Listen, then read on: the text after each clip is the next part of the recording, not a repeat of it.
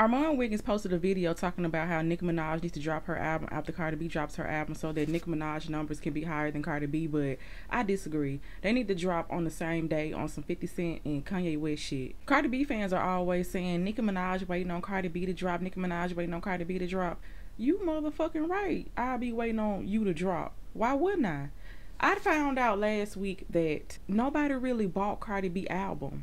It was streamed a lot. And you want to know why it was streamed a lot? Because streaming one Cardi B song 1,500 times equals one unit sold, one album sold. In what fucking world does streaming one song 1,500 times equals one album unit sold? Why are they always changing the goalposts? No, they need to drop on the same day so that whatever rules apply to Cardi B, they apply to Nicki Minaj as well. Imagine going to work and you turn in your work assignment and they penalize you and they dock your pay.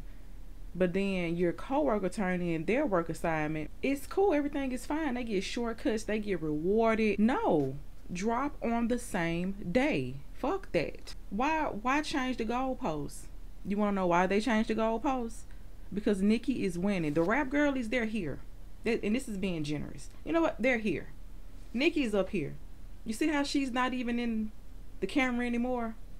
Yeah, that's why. They want Nicki Minaj to look like she's not popular anymore because, oh, this album is doing better than this album because y'all are manipulating the numbers. It's going to look like that. Nicki Minaj and Cardi B needs to drop on the same day. Atlantic Records, they need to go ahead, take their L, and move on with their life. It's gonna generate a lot of money for both parties. At least Atlantic Records will get a little bit of their money back if they decide to drop on the same day.